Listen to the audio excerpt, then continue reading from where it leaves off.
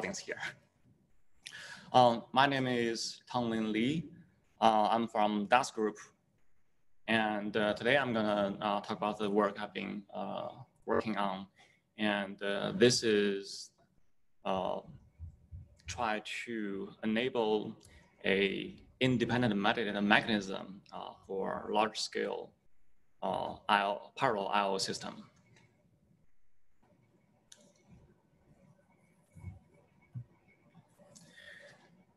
So in this talk, I'm gonna cover a couple of topics. So in the background, I'm gonna introduce a little bit of the evolving process of the scientific application along with supercomputers and parallel storage and I/O. And why parallel I/O and the middleware and metadata, they matter to the scientific applications.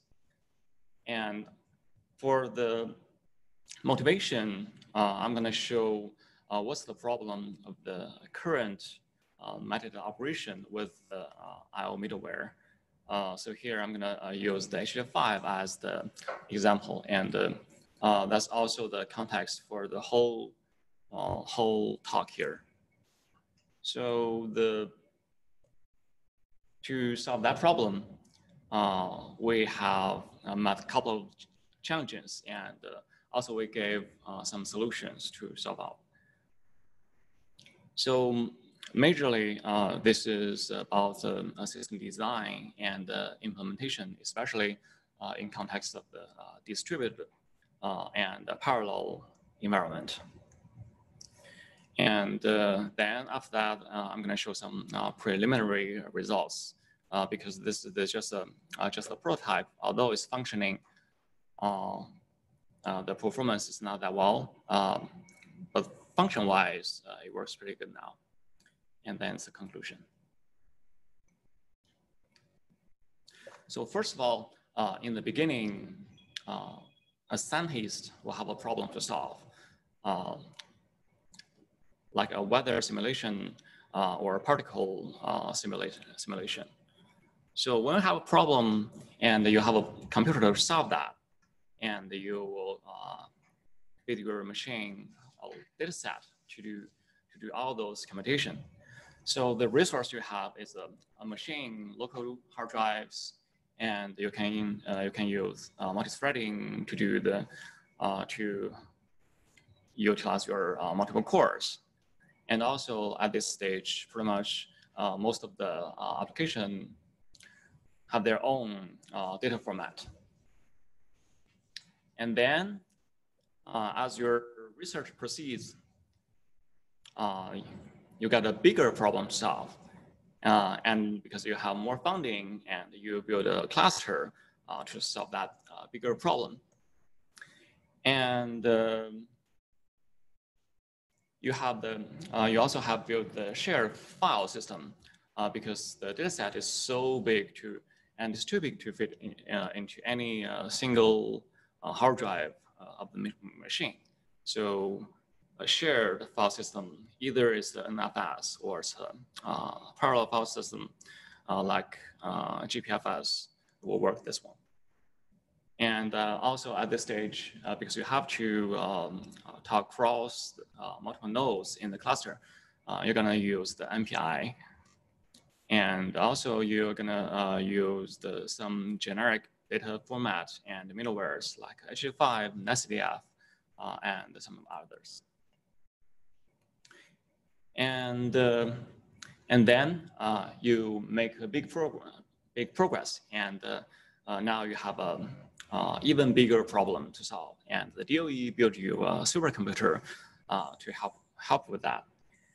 But things are getting complicated because you got so many different kinds of components into the whole system, and also because of the communication and the latency patterns and all those concurrency issues becomes more obvious as the scientist. It becomes overwhelmed, and you have to understand how to utilize the multi-tier of the storage and accelerators, and you have to write CUDA and use the InfiniBand and all those fancy things to fully utilize those big machines.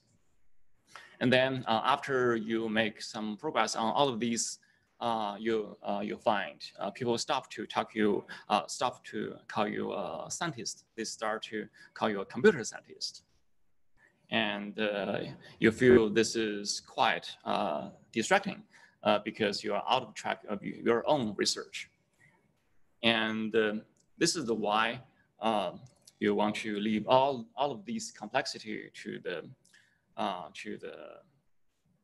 a computer scientist and computer engineers. So supercomputers evolved in this way. So as the more cores and computer resource introduced to the whole system, you also get a deeper storage hierarchy because the performance gap between the compute and the storage resource are getting more and getting wider. And generally, the way to fix that problem is to introduce more layer of cache buffers and also many more. So in this case, we can see in the figure, it actually shows two types of burst buffers, not local one and also a globally shared burst buffer, as long as the parallel file system data and metadata servers. And this is all getting really complicated. And that's why we really need something to hide all of these complexity and only to expose simple, really simple API to the application. So it's the IO middleware here to hide all of these. And the project like the HDF5 and NERSC CDFs play an important role here. And not just to provide the rich features, like to give you a view of a single file to hold all your data, which is much larger than any of your hard drives. And also, you'll transparently utilize all those newly introduced layers like burst buffers and new caches. So in the figure showing here, this is a typical HDF5 file, and that contains metadata and data, and they are all stored in those data servers in the cluster file system, which is the parallel file system. So with these IO middleware, the parallel data access pattern generally look like this. So each of the process or each of the MPI rank have their own application running, and all the data either is read or write. They'll have a local cache and have a local copy of that. To avoid the conflicts writing to the same place, they're asked to only write to their own chunks or blocks here. So each of them write to the either is read or write. They're not hitting the same place. So you can see pretty much they own their own data entries here. And for metadata, if that's the read case, it's also pretty similar. But the only difference here is when you are doing the metadata read, like you want to open a data set here, in your use case, each of the rank open the data set. and they open their own data set. So they will load the corresponding metadata into their own local cache. Although all of these local metadata cache can have some overlap, something like the metadata describe the file structure and things like that. And also they have something of their own, like the metadata describing their own data entry. And that's a part not overlapped. But because there's no change made in any of this cache, so technically all of these cache are still consistent, although they may not look like the same because they are just different pieces of the whole picture, and the whole picture are still the same. So consistency here is not a problem. So when you try to write something, like you want to create a data set from each of the rank, then problem happens. Because each rank have their own local metadata cache, the local change will put there first, and then to flush to the disk, right to the metadata file. But the problems here is because each change made by the ranks are different. So to merge all of these, actually you're trying to merge in a bunch of different things all together. And that creates inconsistent views of metadata. And also it is possible if two of the two ranks wants to write to the same metadata, it is possible, although the system will try to prevent that, but still it can happen. Then in this case, you will you'll create conflicts over there, and the metadata will be masked. So to avoid all those metadata corruption or conflicts, the actual way used by HDF5 and also a similar mechanism in the NERSC is the collective metadata update. So in this way, each of this, every single process or ranks are asked to do exactly the same thing. So here you can see it's not like process 1 create the dataset 1 and rank 2 create dataset 2. Actually, they have to create everything, and this happened on every single rank. And this actually is quite counterintuitive to application developer.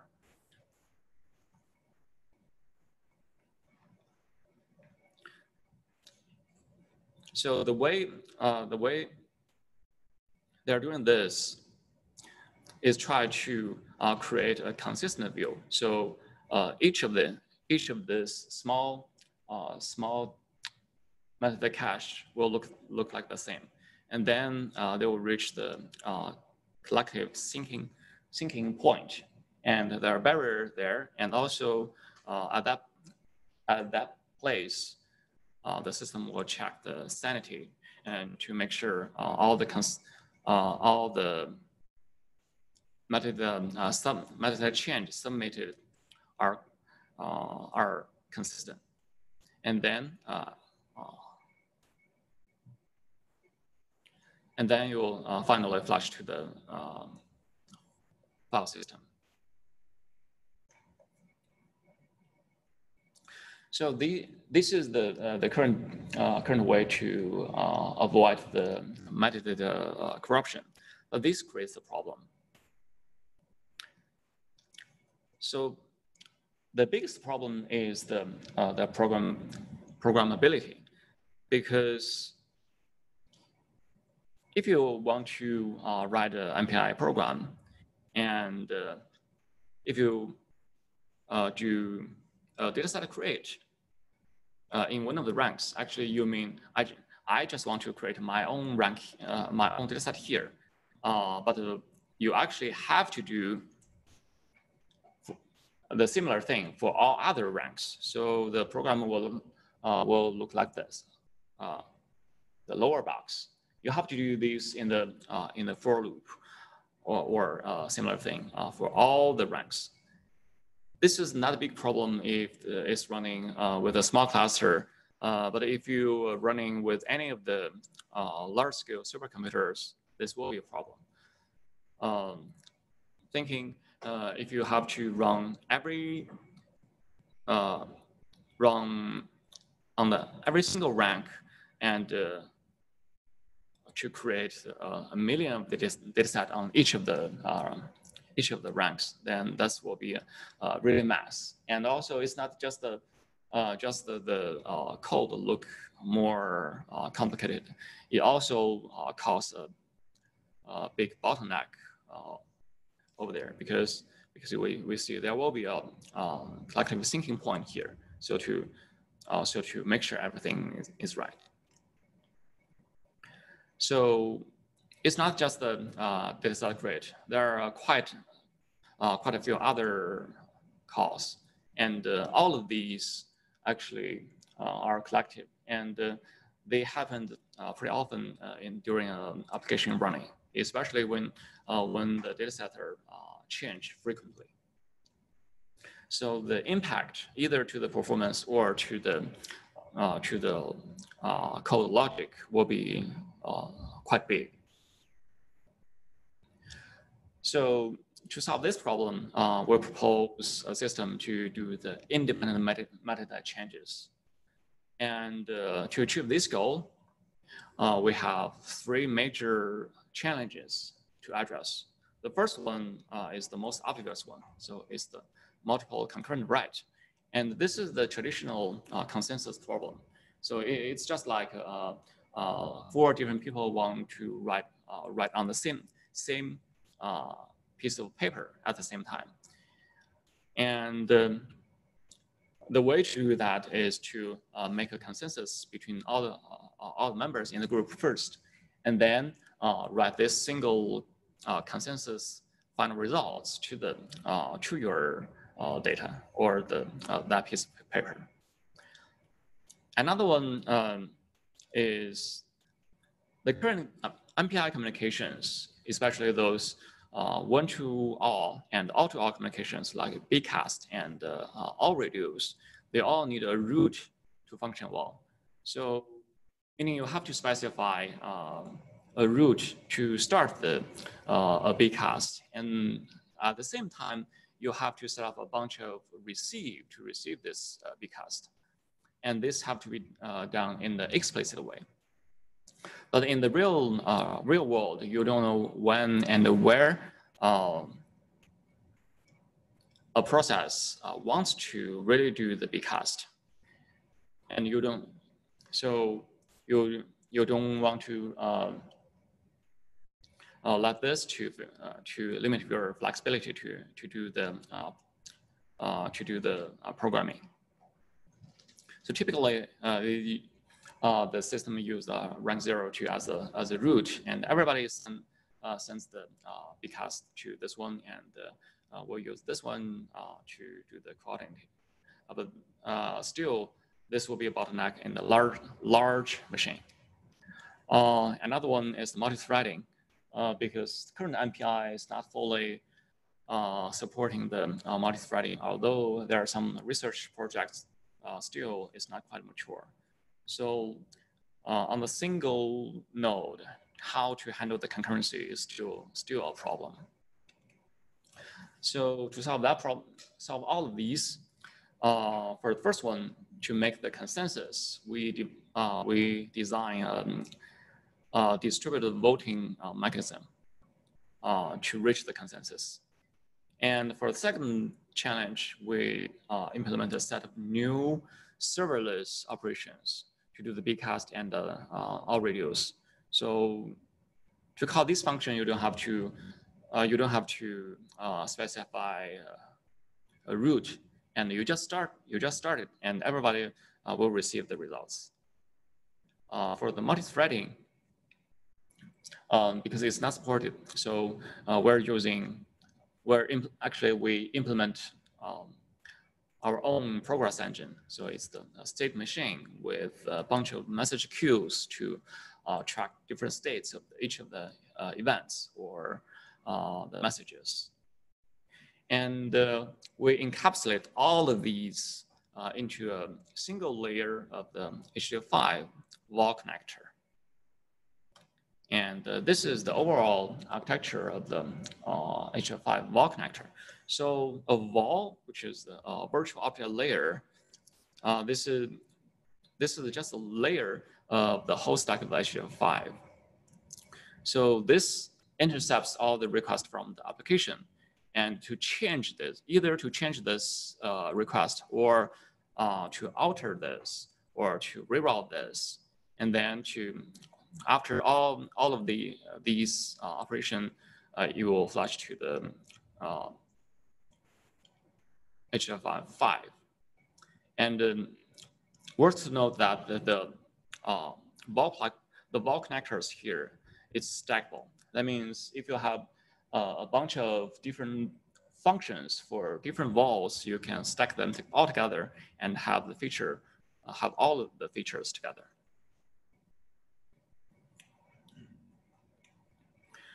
So this is the architecture for our independent metadata. So when the process HDF5 receive the request, you will look at if this is the change to the metadata. And because for now, only the collective metadata operations need to be modified here. So we only cover that part. And the local metadata change will be rerouted to this metadata manager. And all of these big box and small components are stay inside of this wall layer.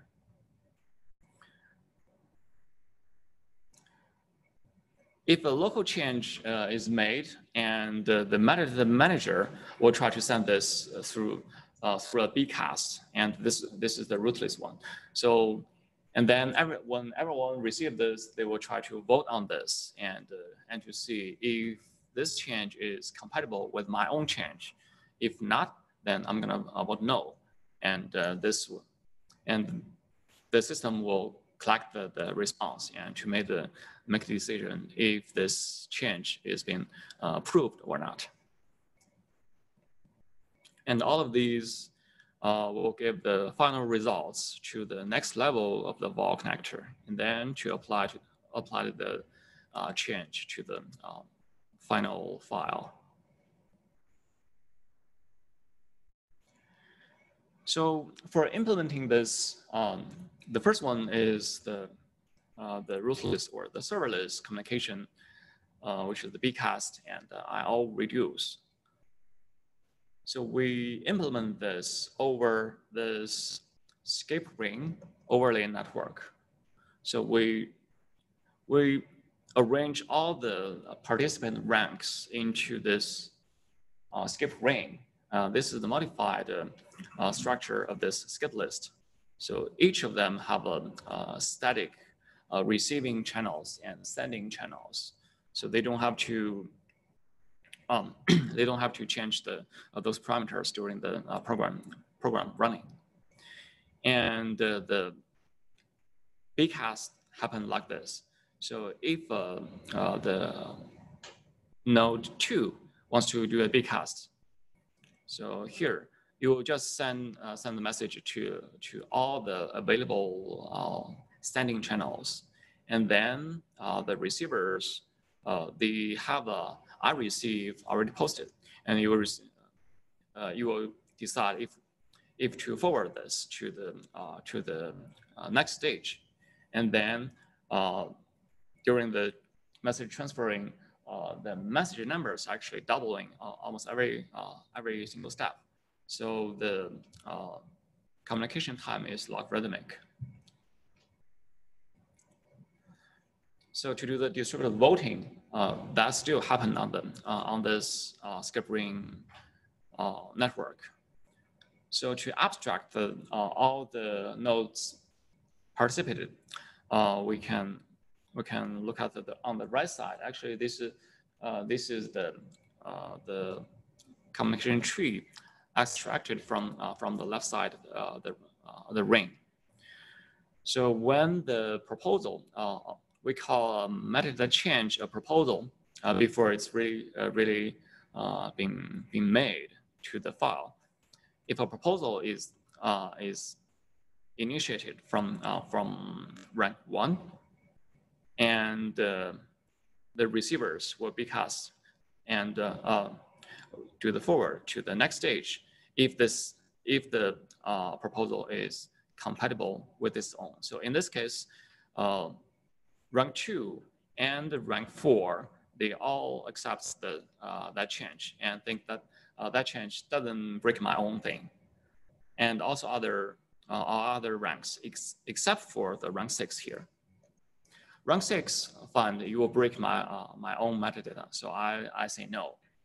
And then you will vote back with a no answer, and within this tree, the response is being aggregated. So only when a node receives all the necessary responses, you will merge all of these into a single vote response, and then resulting to a single response received by rank 1 here. And the result here is the proposal is being denied.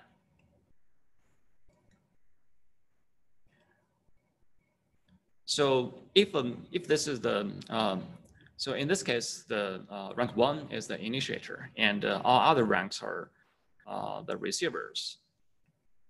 If they don't have any their own metadata change, then they will always accept any change received. Only when they find a conflict, and they will deny and because of the decision. So for the non-thread concurrency handling, we use we actually build two different progress engine on different levels. One is for the communication, another is for the distributed voting, and this involves a little bit more technical details. And I put this into a backup slides. If you're interested, I can get to that part a bit later. So in terms of the results, here the baseline is the default, which is the collective metadata, and the yellow bar here is the fully distributed voting and independent metadata. So you can see here, actually the performance is pretty poor. To be honest, is quite slow. So the light green one, so the direct bcast one, is the one we try to make some compromise between these two, and the performance is between these two. And the reason we got this performance mostly is because we didn't get enough time and resource to do all those optimization. And HDF5 have been optimized on this for more than 20 years. So it's mostly it's just the matter of the time and money resource. And for the application developers' perspective, so here is this is the the simplest case when you try to do the metadata update. So to just create a single data set. And if you use this framework, then the application can be simplified quite a bit. And especially when the data structure within your HDF5 is complicated, like you have a lot of data set in the group, and in each file, you also have multiple layers of the groups. And then when you create and change all of this structure, you are touching the metadata, and the load operation and the code will be much more complicated than this. Actually, you'll have to do multiple nested for loops here, and also after each of them, you'll have to wait for the last sync point to finish, and then to start another update within that structure.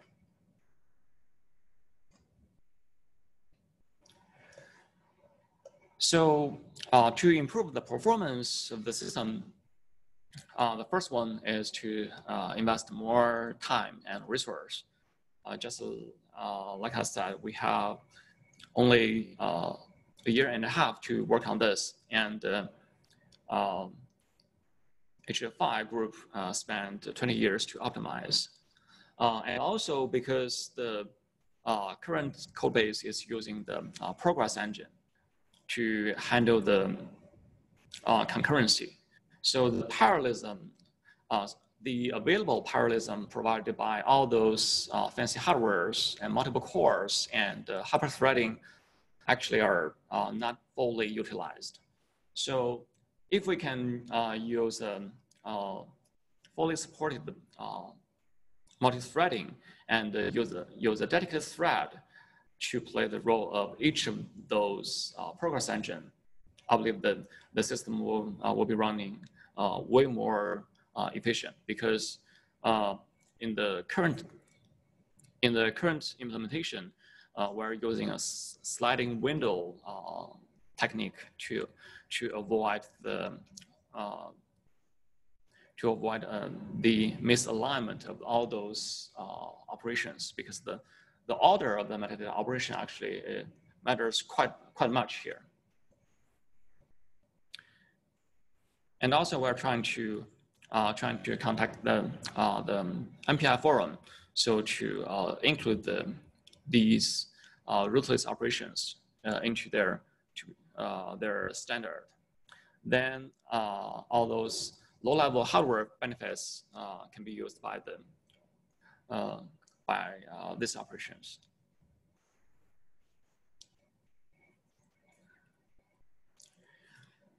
So as a conclusion, so this will be useful for application designers and users.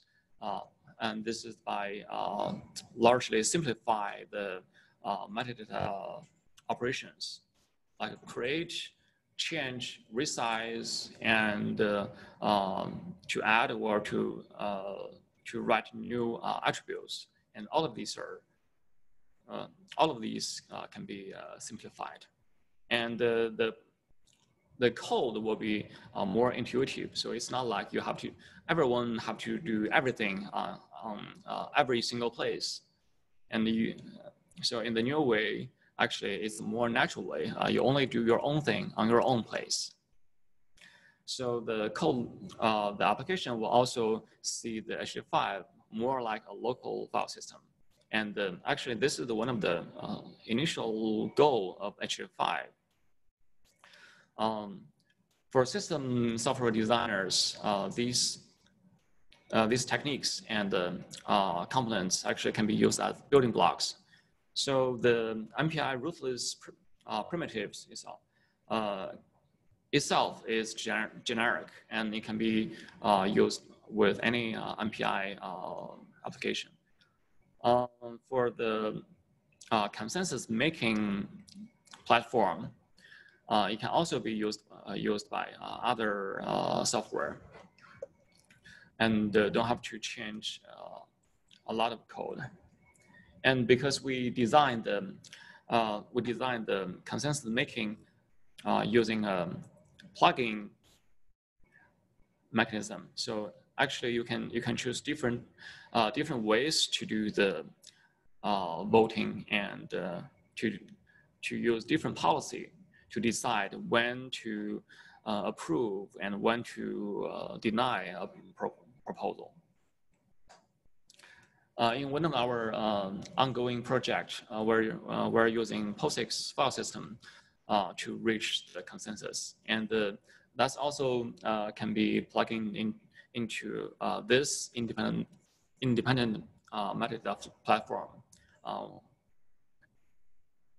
And of course, performance, because it's still poor, so we need some more performance work to do.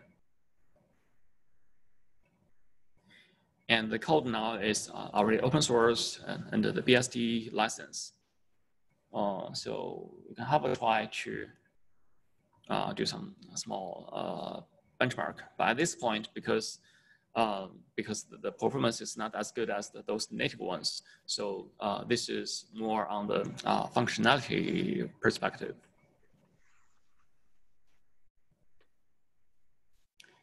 And that's pretty much all